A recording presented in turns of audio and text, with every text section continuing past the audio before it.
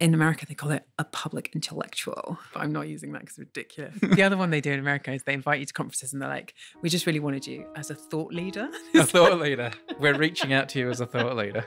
What does that mean?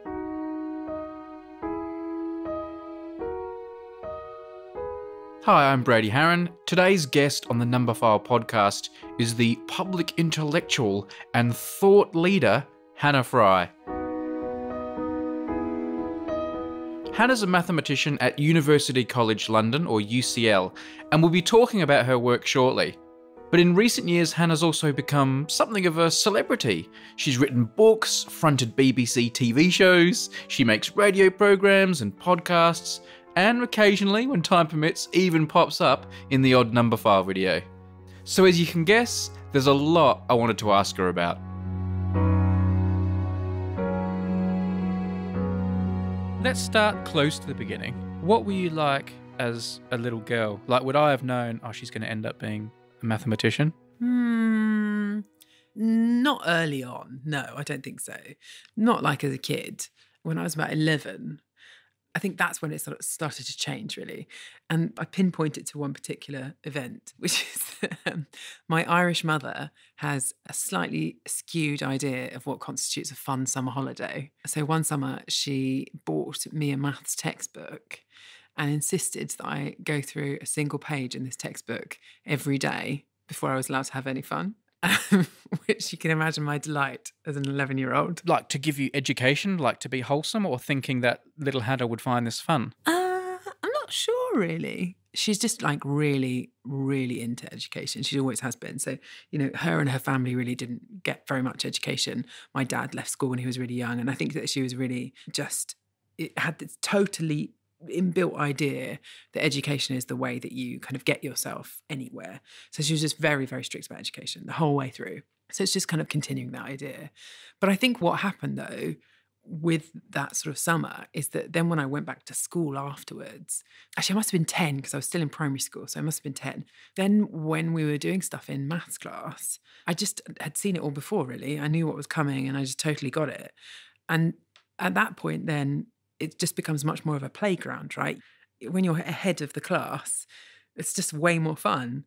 And I think that, yeah, that's when I started playing with it a lot more. So it's not like when you were doing those textbook exercises on holiday, you were enjoying that, but it gave you this skill later on that put you ahead of the curve, which then allowed you to look at mathematics in a more fun way later. It's like set you up. I don't know, maybe I'm being a bit naive, but I think everyone quite likes doing problems when they get them right, don't they?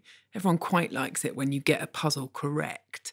So it's only that first bit that's horrible. And then when you're sort of in the exercises in the back of the textbook, the first couple are horrible because you don't know what's happening. But then once you get it, you're like, yeah, I'm sailing. It's not like I was kind of getting up in the morning and self-motivating myself to sit down and do some of this textbook, but I had someone standing over me.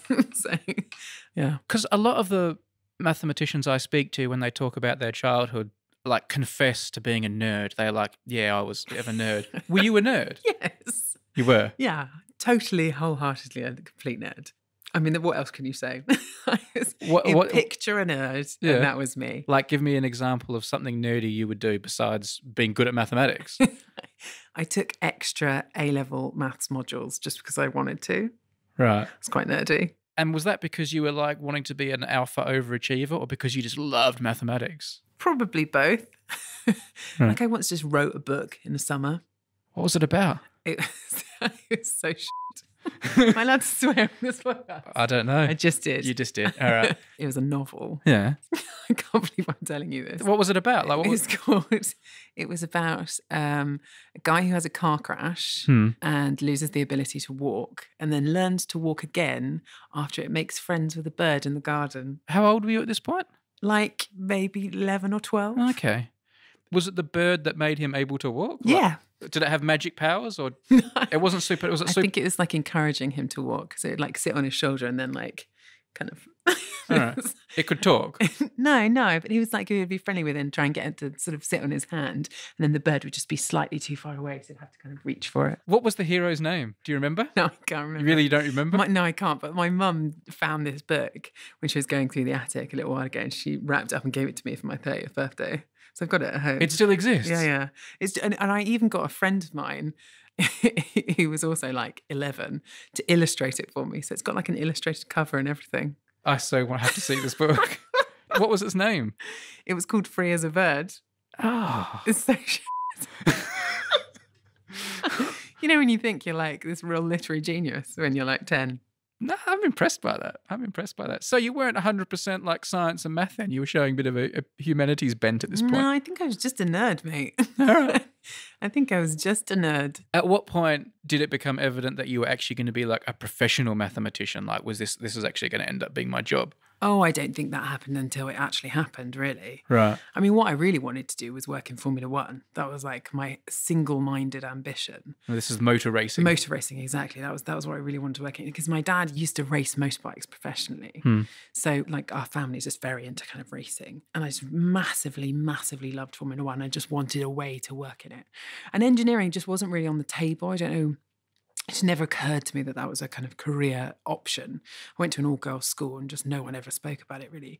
So because I was good at maths, I went and did maths at university. Although actually what I wanted to do when I was 16, although I was a massive nerd, what I really wanted to do was be a hairdresser.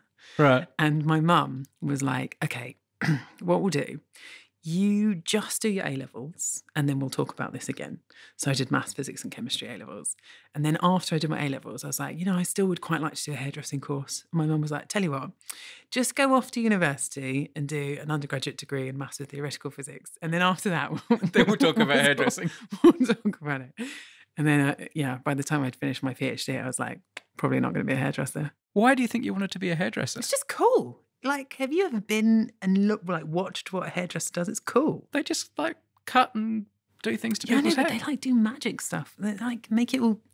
So it was the process. Like you liked the idea of doing the processes that they do, the craft. Yeah, the craft of it, but also I think there's something quite nice about having a process that's quite short where you get to see the end result very quickly. It's kind of the reason why I like doing YouTube videos, because you have an idea, you execute the idea, and then it's sort of out there. It's not like this really long thing that lasts for ages and ages before you know whether it's a good thing or a bad thing. Short turnaround time. Yeah. So when you started studying mathematics properly at university, like, did it take quickly? Was it like, yeah, this is still holding my brain? Well, obviously it was because it became your job, but like you started to realize this was going to be your job now. Like you're all in.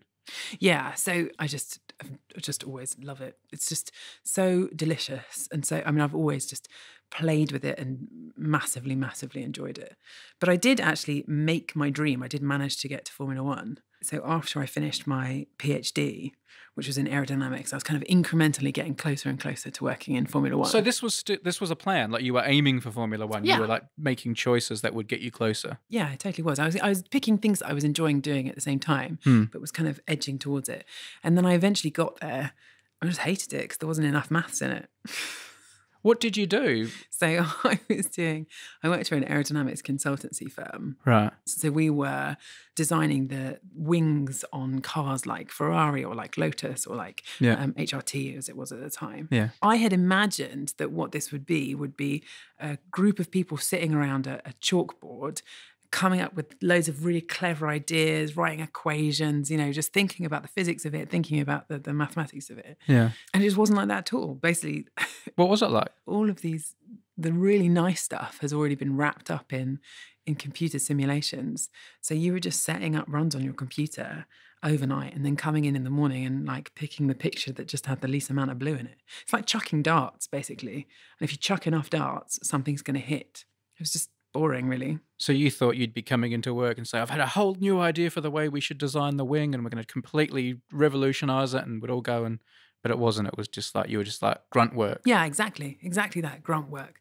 So that, I think, was the point where it's like, no, I'd rather be a professional mathematician. Thanks very much. Do you still like Formula One? Yeah, I do. Although I haven't really watched it that much this season, just because. I've liked it this season. Have you? Yeah. I know. I just haven't been around really. Just too much going on Sundays. Okay. Worked too much, basically. When you watch Formula One now, do you look at it differently because of that time you spent working in the behind the scenes with the... No, I think I still massively enjoy it in the same way. I think you realise just how superficial the information that you get from the broadcast version is, just how much more unbelievably delicious technical detail there is going on behind the scenes that you just don't have access to. Yeah. I mean, ultimately, the reason why I like Formula One is because it's just a gigantic maths competition, isn't it? Yeah. Yeah, it is. But also a big like politics. Yeah, completely. It's like a big political thing as well, and a big like business financial thing. It's Yeah, like, totally. With a bit of danger thrown in, bit of jeopardy. Yeah. Can I ask you a gender thing about university? Mm. Were there lots of women, girls on your course, or was it very male dominated? I would say when I went, it was about maybe a third were girls. Okay. Maybe a bit less, actually. Maybe between a quarter and a third for undergrad. So it wasn't crazy. It wasn't like you were the lone woman in the course. It was like... No, not as an undergrad. There were other girls around. Yeah. But then as you go up through the sort of stages, so masters and then PhD and then postdoc, basically all the women sort of fall away. Yeah. So then when I was doing my PhD, there were, I would say, maybe 40 PhD students, and there was me and 2 other girls. Okay. When it becomes that much of a minority, does it affect your enjoyment of it or your ability to do it, or you're completely blind to it? Like, what's it like when there's so few? So I personally never really minded that much. But I know that there was one girl who was doing a PhD. She was a couple of years ahead of me, and she dropped out. And I had this conversation with her, and she said that actually she just felt incredibly uncomfortable that she would walk into this PhD room. Often when you're doing PhD, you work at home a lot. You sort of have days where you're working at home, but really you're just sleeping. Watching Countdown. That happens quite a lot too. Yeah. So, if there was no other girls in the office, she'd be the only girl in the office. And she said that she just felt massively intimidated in that environment. She just felt completely uncomfortable in that environment. And it just really put her off. And I think there are some people who do get really put off by it. Because ultimately, people often ask the question of like, why are there so few women in mathematics and like, STEM subjects?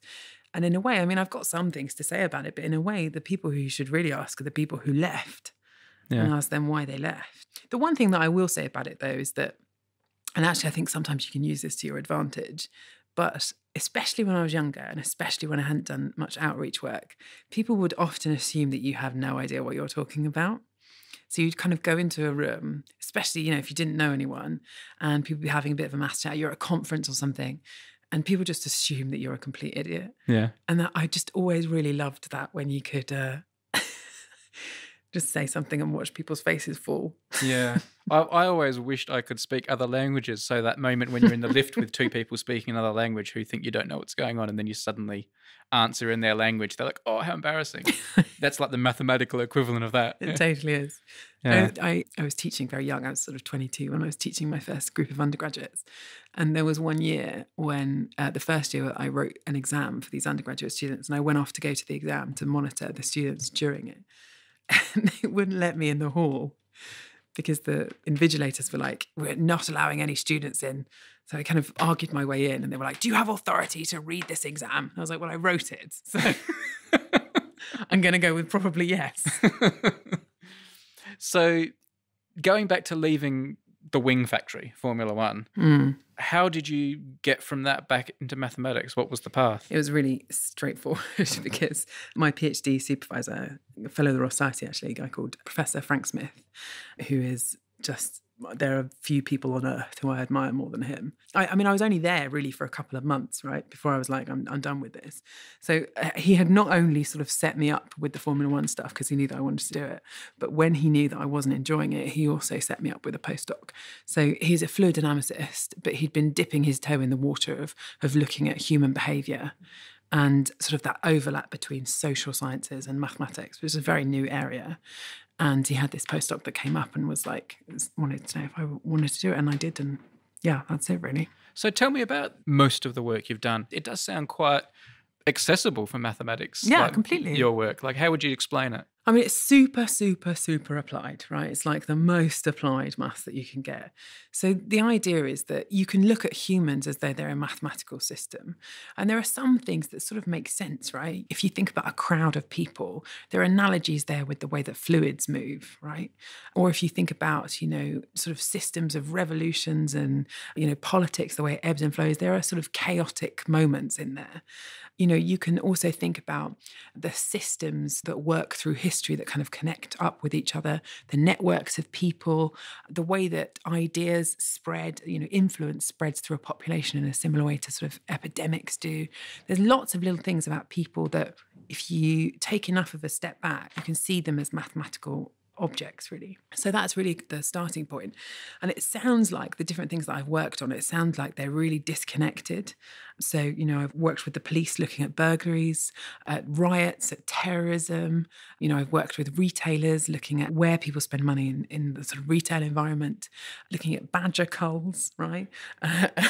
What other stuff? Lots of epidemic stuff. It sounds like those things are really different from one another, but actually underneath them all, they have this common theme, which is that they're about patterns created by humans that move around in space and time. And yeah, the sort of theoretical basis of that is actually just a really simple idea. What mathematical tools or processes do you use to affect this? Like, what kind of mathematics do you use? So there's tons of statistics, obviously, because if you're starting with a data set and you're analysing it, the first thing that you want to do is to really get a grip with what kind of patterns are in there. But then from there, I mean, you have all kinds of tools, you know, in your toolkit that you want to use. So lots of network stuff. That happens quite a lot. But you can build models that are essentially differential equations and then use them to sort of isolate certain situations. Lots of information theory as well, lots of entropy maximization where you're trying to fill in the gaps in your knowledge. All kinds of different things, all kinds of different things.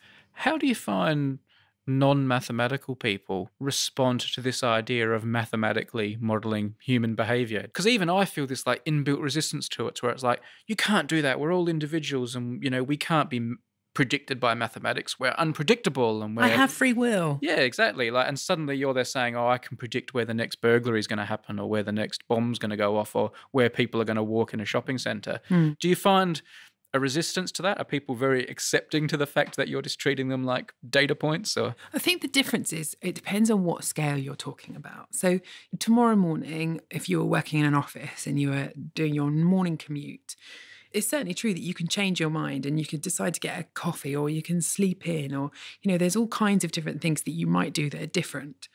So predicting exactly what you're going to do, I'm not always going to get it right. You know, there's limits to how accurate I can be in that regard. But when you scale up to the size of a city, actually that randomness kind of ends up evening itself out. And you can predict with quite a high degree of accuracy how many people are going to pass through a particular station on a given morning. So it's really, I think, that shift is where people can still hold on to their free will, but are still broadly predictable. have you read the Foundation series then? What, the Asimov stuff? Yeah. Psychohistory. Harry Seldon is the king of your mathematical field. I know, it's so true. It's so true. Okay. I like to think that the outcome of our stuff is slightly, well, I don't know, less terrifying. Is there a holy grail in your field? Like, what's the Riemann hypothesis or the ultimate thing that could be done in your field that would make that person the king or queen of this thing? Like, what's the ultimate?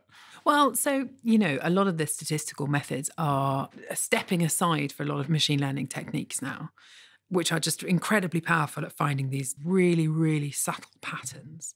So, you know, for example, I mean, this is not exactly my area, but just for example, there are these really beautiful mathematical models that can predict earthquakes and aftershocks, right, in earthquakes. And they've been around for a long time and we, you know, really know the equations very well. Those equations, incidentally, you find a similar pattern in burglaries, which is why I know about them. But now, in the last year or so, it's been shown that machine learning techniques are actually better at making these predictions than the beautifully elegant mathematical models are. And it's a similar thing with predicting burglaries or predicting whether someone's going to go on to commit a crime in future. You can come up with these really well-crafted, theoretically sound mathematical models, but sometimes all you want is that prediction. And so there are occasions when the machine learning techniques are the better route to go down. But some people sort of say that, you know, as artificial intelligence gets better, if you have artificial general intelligence, then you won't need the mathematical models at all. You know, if you have something that can look at a situation, work out exactly what's going on, predict the future perfectly, and not lose any context or nuance in the process, then who needs maths? How do you respond to that as a mathematician? I think A, it's a long way away, so I think I've still got a job. Yeah. And B, I think that actually you lose something when you throw away the mathematical model, which is that you lose an understanding of the mechanisms behind those patterns. So it's all very well saying, the statistics shows that this area is the one where burglaries are going to happen this evening. But if you don't know why, and if you don't know what it is in your model that's driving that result, then it's very difficult to go in and unpick it and make a positive change for the causes behind it. Like, I don't really understand how a car engine works at a proper level. I just know that if it breaks down, I go and get it fixed. Like, so do you always need to know how something works as long as it works? I think you do, actually. I think if you don't understand how it works, then you can't be sure that it's completely robust. You can't be sure that what you've created isn't just making its decision based on something that isn't part of the situation at all. So to give you an example, right, there was this driverless car that was built in like the 90s. It was called Alvin. And it was amazing. It was an amazing driverless car. It drove thousands of miles, had a camera on top of it, a neural network running behind the scenes that was working out where to drive. It was brilliant, right? Until they asked Alvin to drive over a bridge, at which point it went completely mad and almost killed the driver or the person inside the car. And they worked out what had actually been happening was all of those thousands of miles that it had been driving, it had learned to just drive with the grass on the left-hand side. Right-hand side, I guess, because it was probably in America. But there'd always been a verge. It was always nice and simple. And then as soon as there was a bridge and there was no grass, it was kind of essentially hunting for grass, right? Right. And you can end up with a similar situation. If you're hunting for criminals or you're working out where burglaries are happening in the city, you want to be sure that it's really picking up on the signals that you want it to be picking up. I want to ask you something about doing mathematics or being a mathematician. So take away all the other things you do on the side, you know, extracurricular activities and the administration of being an academic, and even take away teaching, just like when you're doing your research. What does that look like? Like, do you come into work with a notepad and a pencil and think, okay, today I'm going to have an idea? Or do you go for a walk around a park? For you, what does the process of doing new mathematics look like? So to be honest, it's a lot of stuff on the computer where you're crunching through data, looking for stuff, doing statistics on a machine essentially, or when you're building models inside a machine. But if you are sort of back to like the pen and paper mathematics where you're designing something, designing a model from scratch, or you're doing some analysis on your model to try and work out where its limits are or where the weaknesses are or, you know, how it works in particular situations, then you are literally just in a room with the doors closed and a pen and paper and scribbling. And then when you get stuck, you go for a walk to think it through. Do you have like a happy place or an inspirational place or a way that you give your brain a little kickstart to start thinking? Yeah, always on a walk. Always on a walk. Yeah, is it the same for you? I always have my best ideas when I'm walking. I have my best ideas in the shower. Do you? Or water or swimming. When you're working on a particularly creative project, you just find yourself fully immersed in water most of the time. Yeah, it's very hard to edit underwater, but like I'll go for a swim and have all these amazing ideas, and by the time I've like dried off and gotten home and it's time to work again, like all the inspiration and motivation's gone. But I find water very inspiring. But yours is a walk. Will you walk around like an urban environment, or does it have to be like a natural environment? No, it could be an urban environment too. But if I'm working on something and like really kind of embedding myself in it, then I try and take my doggy for a nice long walk every day. But the reason for it though is exactly what you said about swimming, that you can't write stuff down when you're swimming. Whereas if you go for a walk, you can like have a phone with you and kind of take notes and stuff. Professionally, academically, what's been your proudest moment? Like what's been the paper so far? That's the one that you're like, that was really good. That was the one that you would like, you know, show another mathematician to say, look, you know, Hey. I was pretty good that day. Okay, so the truth is that the one that I like the most in that regard is also the one that no one will ever read. Right. I mean, it's almost certainly got 0 citations, but it took me the longest to write. And it's a paper that I wrote with my PhD supervisor, Frank Smith. And it's where we have taken a very old model of retail behaviour and we have bent it out of all recognition into the most delicious mathematical problem imaginable and just played with it to our heart's content. That's my favourite. So this isn't one that like Westfield are going to use because it's applicable to their shopping centres. This is one where you guys have just gone like freestyle and played with math. I think we turned shopping centres into a one-dimensional continuous line. Right. Do you remember what it's called? Or? I think it's called Rate Effects on the Growth of Centres. Okay. As I said, no one has ever read it. We'll link to it. I like it. We're going to link to it in the notes from this show so people can go and have a look. Obviously, in the last few years, a lot of people will know that you're like on TV a lot now and on the internet and on YouTube and radio and podcasts and books and all sorts of things. And we'll talk about a few of them probably shortly. How did that all start? How did you become like outreach person as well? It was just an accident, really. It was never an intention. It was never sort of my ambition. But I did this very stupid talk in a pub, which was about sexual contact networks, right? It's called the friendship paradox. Do you know about this? It's the idea that when you have a network that's structured like a sexual contact network or like a friendship network, so actually the way that Twitter's structured is very similar. There's this strange paradox, which is that your friends are more popular than you, essentially. So on Twitter, both the people you follow and the people that follow you will, on average, have more followers than you do. So you're always bottom of the heap. Yeah, I think it's for 95% of users this is true, right? Which is a really strange idea. It's a really kind of weird idea. Actually, that doesn't seem possible. It doesn't seem possible, does it? The thing is that actually the reason why it happens is because a slightly odd quirk of when you use the mean. It illustrates the downside of using the mean. Because you have people on Twitter like Katy Perry, right, who've got 10 million, squillion, billion followers. So if you follow her, that number so massively dwarfs everyone in your network who's like you, that the people who you follow are then way more popular than you are. But it also happens in the reverse. All it takes is a couple of people who are really popular who follow you, and then it skews your numbers too. But it actually has a really interesting implication when it comes to targeting intervention programs for halting the spread of sexually transmitted diseases. It's a really nice idea. Anyway, I did this very stupid talk about it. It has this thing about Mick Hucknall being the centre of the hub, because apparently he slept with 3,000 people. Okay. This is Mick Hucknall, the singer. Yeah. He's also, I would say, not the most attractive man that's ever walked the earth. No. Well, there are 3,000 people that disagree, but all right.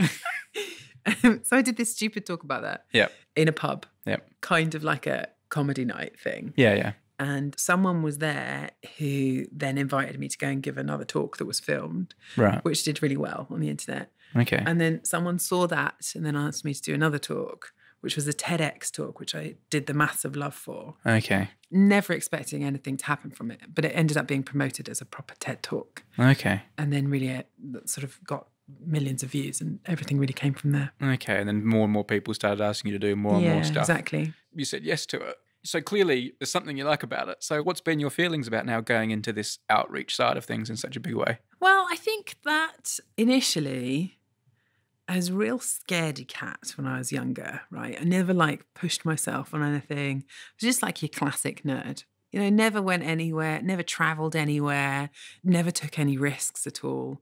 And so when this stuff started happening and it was people coming to me asking me to do something, right? I just sort of thought, well, I'm just going to say yes, because I'd rather live in a world where I said yes and it went badly than I said no and didn't know how it would go. So I had a year where my motto was to say yes, basically. And then actually all of the stuff went quite well. And now I'm in this situation where, you know, I get to have someone pay for me to go to Dubai and fly in a helicopter over the desert at sunrise and watch people who've built jetpacks strap them to their back and chuck themselves out of a helicopter and fly around the desert. I mean, who the hell wouldn't want that? So is it just the experience of doing it that's motivating you? Do you have this underlying, I must do outreach for the people, I must bring math to the masses, or is that not really motivating you? I think it's a combination of the two, really. I mean, on the one hand, it's you only get one life, and why on earth would I ever turn this stuff down? It's amazing to have these opportunities. But I think on the other hand, I mean, I really do wholeheartedly believe that maths has got this reputation that it doesn't deserve. And I think it's a massive shame that there is this just glorious, living, breathing playground that is just so incredibly wonderful, and people just think it deserves to sit in a dusty textbook and be ignored. And, I don't think that you can force people to like the subject. I don't think that you can make people into mathematicians who were never going to be mathematicians. But I do also think that actually the whole of society has something to gain by just looking at it with a little bit more understanding about what they're actually talking about. Because this side of things really become a big part of your life now. I imagine it must take up a lot of your time because of some of the things you've been involved with, the books and the excellent TV programs. How has that affected your ability to still be a working mathematician? So actually the biggest thing that affected me being a working mathematician was having a baby, to be Right. honest. Okay. So Yes. I'm half and half, right? So I'm half a proper academic and I'm half a outreach person, I guess. Outreach person. Outreach Is that what you would I call don't it? know. What do you call it? I don't know. In America, they call it a public intellectual. A public intellectual. But I'm not using that because it's ridiculous. You're too late. You said it. And you said it in an American accent. Okay, so half-half. So how do you feel about that? How do you feel about being a half academic? Because it seems like something that, when I hear you talk about your academic life, I see the pleasure that it gave you and the happiness and the pride, and having to start squashing that more and more because of the other stuff. You think you've got the balance right? How do you feel about it? Yeah, I mean, I think so. I'm about to go off on maternity leave again. And I think that it's inevitable, actually, that this is sort of the main thing, right? I think like lots of females find this, that when they have children, there's a period of time where it's very, very hard, right? You can't just pick up and put down research. It's really, really hard. It takes momentum, and it takes, being embedded in the community and being at the conferences and hearing all of the current ideas and being totally immersed in it. So a lot of female academics have this, where they have their first child and they're away for a year, and then they come back for a year, and then they're away for a year, and it's 3 years really out. So I think really that's the thing that's stilted stuff. Right? That aside, the being half and half, in some ways it quite helps with the research because you meet people you would never meet otherwise. You have the opportunity for collaboration you would never have otherwise. And also you have the opportunity for engaging people in your projects, right, in a way that you wouldn't have otherwise. So just to give you an example, earlier this year, this project that we did with the BBC, that was also with the University of Cambridge and the London School of Hygiene and Tropical Medicine, it was a program called The Pandemic, right? Now, in epidemiology, there's one big problem, which is that you can come up with these glorious mathematical models, but if you want them to really work, if you want them to be able to predict how an epidemic might spread, you have to have a real idea of where people are traveling, how far they're moving, and how many people they're coming into contact with. And the only information that we had up until this point is a paper survey that was conducted 10 years ago, where it was like, how many people do you reckon you met this week, right? Which is, there's limitations to how well, that can actually be employed. So because I had this sort of platform, this opportunity came up where we got the BBC to pay for an app to be built so people could download to their smartphones that would collect their data for them. And we've created this unbelievably glorious data set that now is, going to be released to the academic community and make a massive difference, for years to come, really. And that's something that you couldn't do unless you had this double edge to your bow. What's the phrase? Double sword to second your... string to your bow, is it? There we go. We'll go with one of those. How has being like a more public figure changed your life away from the academic side of things? Has it been like, because I imagine you would get recognised more than you used to because you're in television shows and things like that. Like, has it been like a real positive experience for you being a public intellectual, or has it been? Oh, public intellectual is probably the title of the podcast now. You're totally screwed. You can't do that. You can't do it. The other one they do in America is they invite you to conferences and they're like, we just really wanted you as a thought leader. A thought leader. We're reaching out to you as a thought leader. What does that mean? I don't know. What does that mean? I don't know. Nothing, I think. Don't call me that. All right. So has it been like quite positive? Do you like the sort of glitzy celebrity side of it? I think the glitzy celebrity side is where you're going down red carpets, right? You're getting papped. You're appearing in Hello magazine. I mean, those are celebrities, right? Okay. Whereas if you're just on BBC 4, yeah, or like Radio 4 in the morning, or Numberphile, yeah, exactly, yeah. And getting the tube still. I mean, it's not right. You don't still get the tube, do you? Sometimes. Actually, I quite hate the tube. Uber's ruined my life. No. Right. But no, I do get the tube. I do get the tube. Yeah. But it's been almost universally positive. Yeah. Like you get letters of support from people and that just make a massive difference. Things that you aren't even really aware that you're having an impact on people, and then they contact you just makes an enormous difference. Yeah, that's nice. There's downsides too. I mean, obviously. I'll ask you a question, but it'll be hard because it won't make you sound unhumble. So I'll ask you to be humble and self-deprecating, answer both sides of it. When it comes to outreach, what do you think you're good at? And what part of it do you think you're still not good at? Like when you look back at question. Stuff. Yeah, like what's your strength and your weakness? Okay, so I think that it's quite new to have someone who's not a middle-aged man Right. I think that's quite a big part of it. Yeah. I think also, if I'm honest, But you can't say I'm good at being I'm a good at young not woman. being, good at not being a man. That's just what you are. Okay.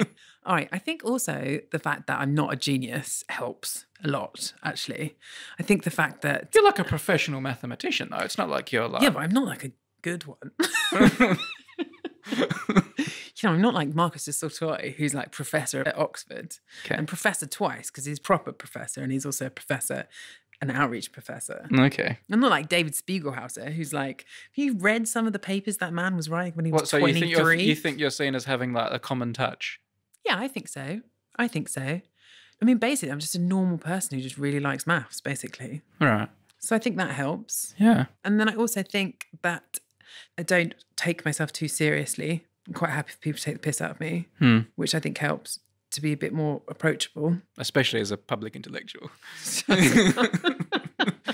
Yeah. Speaking as a thought leader and an intellectual, yeah. Okay. Yeah. Exactly. Right. I think that stuff helps. Yeah. But in terms of what I'm still not good at, oh my God, it's like everything. Every time I do a project, I have a little notebook where I give myself a star rating. Really? Yeah, on everything. Oh, wow. Actually, it's not really a star rating, it's a score out of 10. Right. On anything you'll do, like... Every talk, every radio program. YouTube videos? Yeah. Does that mean that you've got star ratings for your Numberphile appearances? Oh, yeah. Yeah, although it's slightly different when you're edited. Your performance isn't totally, do you know what I mean? It's not like totally. But yeah, totally. Like with the idea, yeah, completely. How have you been going on Numberphile so far? So some of them I'm really happy with. What's your highest star rated one so far? I think it was the rock, paper, scissors, actually. Okay. Yeah. Which was my first one. Yeah, it was good. That was the first time I ever met you. Yeah, I think it was. Yeah. We've just gone downhill since, I have know. we? No. You know, I'm not giving myself 10s or whatever. No. But the thing is, I think it's incredibly important to look back at what you've done and acknowledge where you could improve. Yeah.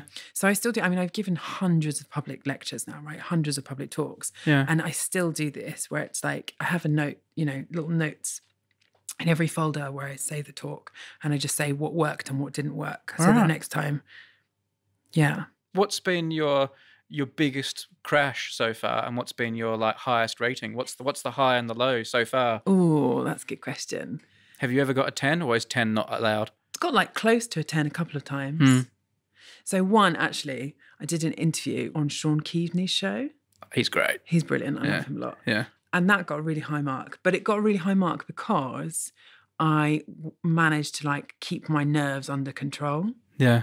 And I was really nervous about it. It's like Sean Keaveney. Yeah. And I hadn't done this program before, and I hadn't done loads of chatty radio shows before. But I, managed to not sound like an idiot.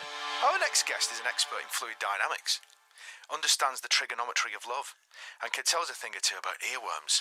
Here to talk about... I've gone a little bit William Hague. Here to talk about Theon. Here to talk about the next series of The Curious Case of Rutherford and Fry. It's Hannah Fry. Good morning. Hello, good morning. Thanks for coming in. What again. an intro. It was quite good. I enjoyed that. I know, it's usually we start well and then it goes downhill. Well, I think if anything, it peaked up as the voice, As it went a bit William Hague, yeah. Because the thing is, on those kind of shows, right, you have to be really careful that you are jumping in exactly the right amount. You can't just sit there and wait for them to talk to you because it has to be a conversation. So you kind of have to jump in a little bit. Were you doing it via phone, or were you in the studio with I was him? in the studio. Okay, yeah. Which makes it easier. Yeah. But you can't jump in when they're talking when it's not appropriate. Yeah. So it's really hard to like get that balance right. Okay. But then also just explain my thing that I was going on to explain quite well, whatever. Yeah. But I mean, I've definitely bombed a lot of times. Like, do you ever get a 0 or a 1? What's the lowest mark you can get? No, because I always really prepare. So I don't never get a 0s and 1s. A 0 would just be falling over on the stage and then not giving a talk at all. Or like just going in and shouting at everyone. Yeah. Being like, hey, you all. And storming off. Okay. But I think that, I've definitely got low marks where I just haven't thought enough about what the audience were wanting. So a low mark are times where you feel like you've just missed the audience. You've missed Yeah. Or maybe I've been a bit sloppy and I haven't prepared as well as I could have done. So one thing that I still not very good at, right, that Matt Parker is amazing at actually instantly, is that if the audience is in a really good mood, and they're going with me, I can accelerate that. When I'm on stage, I know how to accelerate that and, get it to feed back on itself. But sometimes the audience just isn't in the right mood. And what Matt can do is he can turn the audience to being into him. Win them back. He can win them, right? Yeah. And I just haven't quite worked out how to do that yet. I haven't worked out that when you've got a bad audience, not to just be like, okay, I'm just going to say what I was going to say and that's it. No, I haven't got anything else. But rather be like, what is it about you that you need? Do you need me to be more goofy? Do you need me to be more energetic? What is it that you need? And give them that and then turn them to your side and hammer that out.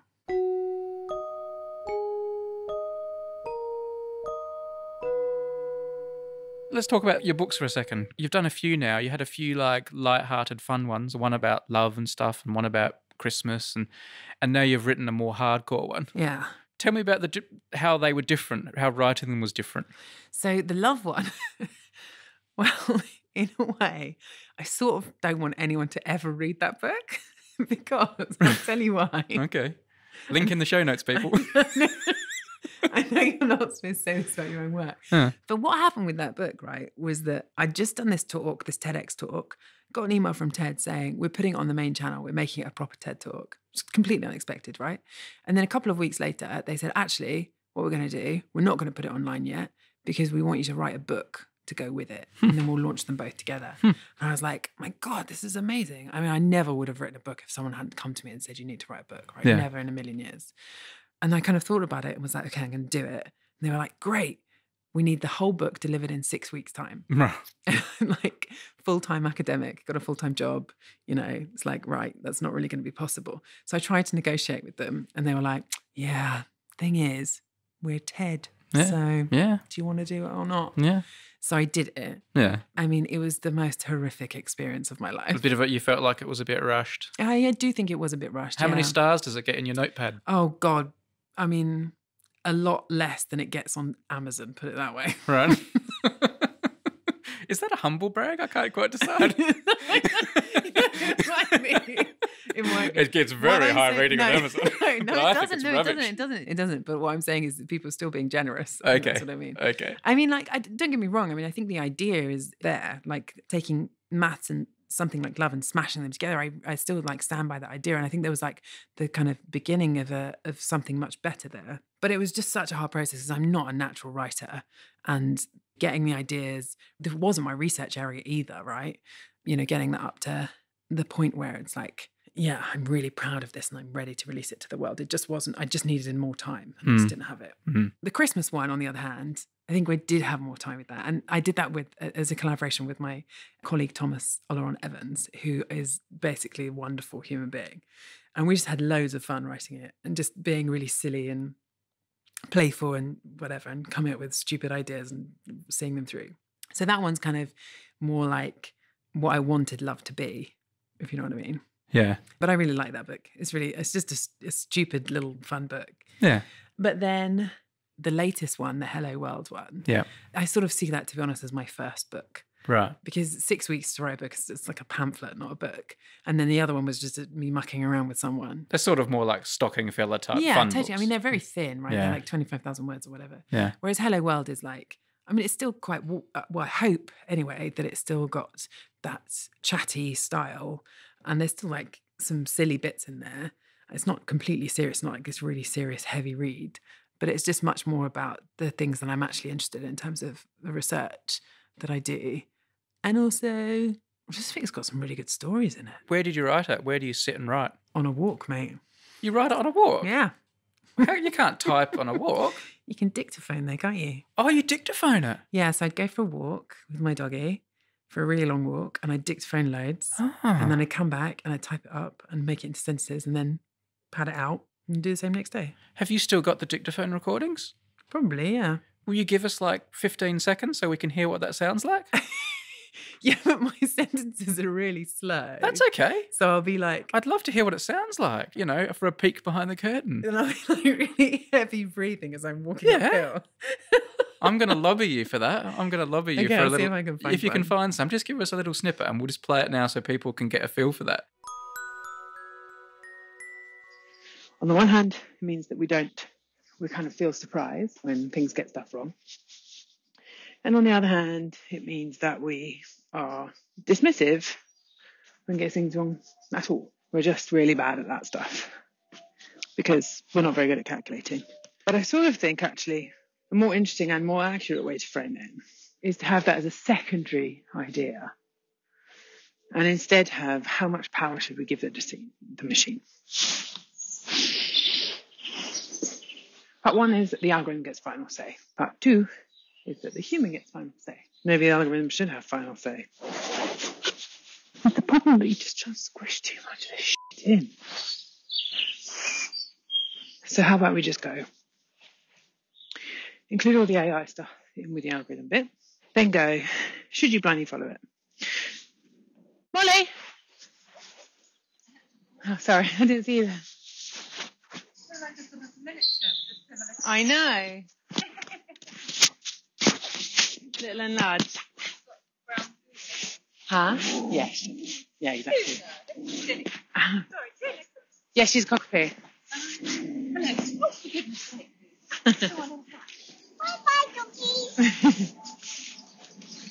Molly, what?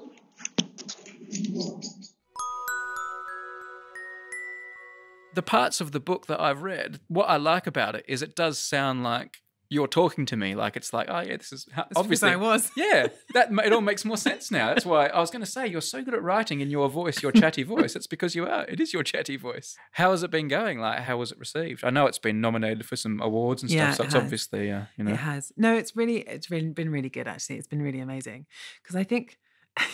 One thing that I do find about it is that I think because I have done quite silly stuff in the past, like the love stuff and, you know, telly stuff, whatever. I think one thing that I've noticed is that people think I don't know what I'm talking about. Right. It's sort of back to what we were saying earlier about walking into a room, people thinking you're an idiot. I don't think people think I'm an idiot, but I think they don't. I think people are a bit like, why is this TV presenter writing a book about AI? Yeah. You know, she's jumping on the bandwagon or whatever. Yeah. But it's not really. I mean, it's stuff that I've been working on for a really long time. It's been nominated for 2 awards, right? Shortlisted for 2 awards.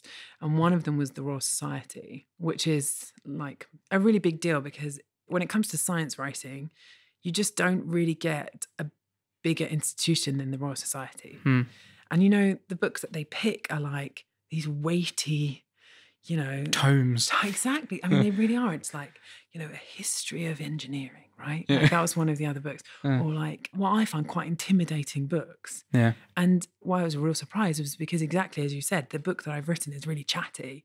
It's not written in the style of a scientist, really. Yeah. So that was really amazing to get that recognition. And then the other one, the other big prize that it's been nominated for is this non-fiction, like the biggest non-fiction award, which is anything in the English language. So I think there's only a couple of English authors on there, which is frankly absurd. I mean, science books almost never even get on this list. So it's absolutely absurd. Brilliant. But you know, it's actually, I did try really hard. Well, there you go. You did something right. So you get to dip your oar into a lot of the different types of outreach now. You've got like, you know, radio and podcasts that's really successful. You've done these television shows, a book. Occasionally you even get to be in Numberphile videos, which is amazing. You know, actually though, in terms of people like coming and talking to me in the street, it's almost always Numberphile people. Oh, there you go. They're the best There people. you go. Well, keep doing them then. So of all of those, and there is no offense to be taken here, what gives you the most pleasure? Like what are the ones, like if I said, all right, you can't do any of it anymore except one, what's the one that like, you know, feels most in your wheelhouse that you enjoy doing? So I actually have this conversation quite often with my husband who's like, you need to give up something. Yeah. He's like, stop those Numberphile videos, man. No. But the problem is that actually each of them have their own merits. And I think that they all sort of add to this bigger picture. So, you know, the radio stuff, I just absolutely love the team that I have. So, you know, it's a podcast called The Curious Cases of Rutherford and Fry with Adam Rutherford, the geneticist. And it's just me, him and this producer. And we just have the best time making these programs. It's just, I wouldn't give it up for anything and just absolutely love it. The telly stuff is like, those are the times where you get these incredible experiences. I mean, it's hard work, don't get me wrong, right? Yeah. And you do not make your fortune in television, believe me. Well, that's about the access to play. Yeah, but it's about the experiences and the access and then, you know, being part of something that eventually gets seen by so many people and that just looks really beautiful and glossy on the surface. And yeah, having that role, I think is really, I wouldn't want to give that up. Yeah. And then the YouTube stuff is where you can actually be yourself, right? It's where you can actually talk about the ideas that you think are interesting to the audience who want to hear them and get immediate feedback on them and actually kind of communicate with people who are like you. I wouldn't ever want to give that stuff up. Yeah. And then the books, that's where you get to really author something, where you get to think about an idea wholly and completely and just, spend tens of thousands of words getting your own thoughts on a page. So I wouldn't want to give that up either. Then your husband says, well, you got to give one of them up. Yeah. You sleep when you're dead. So, like, to finish up then, like, in 5 years' time, what's the next thing? Or do you not know? You're waiting for someone to offer it to you? Yeah, I don't know.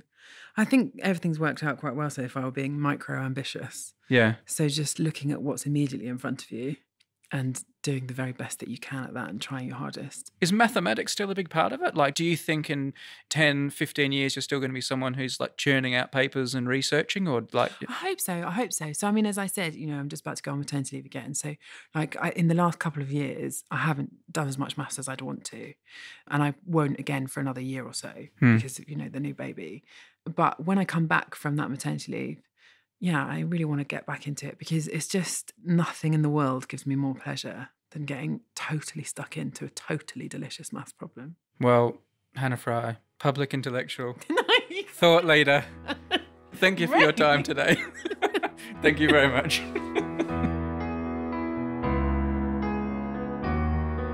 So that's it for today. Rest assured, I will try to learn what mark out of 10 Hannah gives herself for today's interview. And I'll also do my best to get a look at that manuscript of Free as a Bird. It could be one of the great unpublished novels. On a more serious note, in the podcast description today, I'm going to have links to all sorts of stuff we discussed. The books, podcasts, and of course, Hannah's Numberphile video appearances. Thank you to the Mathematical Sciences Research Institute, MSRI, for its support of the show, and also to the Berkeley-based audio company Maya Sound, which made this episode possible. Links to both of them can also be found in the usual places. We'll be back again soon with another episode. There's a few good ones recorded that I'm editing just at the moment, so I can't wait to share those with you. Also, please do consider subscribing to the podcast if you've not done that already. And if it's possible, we'd also love like a rating or a review, all that kind of good stuff. It helps make the podcast just like that little bit more successful and increases the probability we'll get to make more of them later. Anyway, bye for now.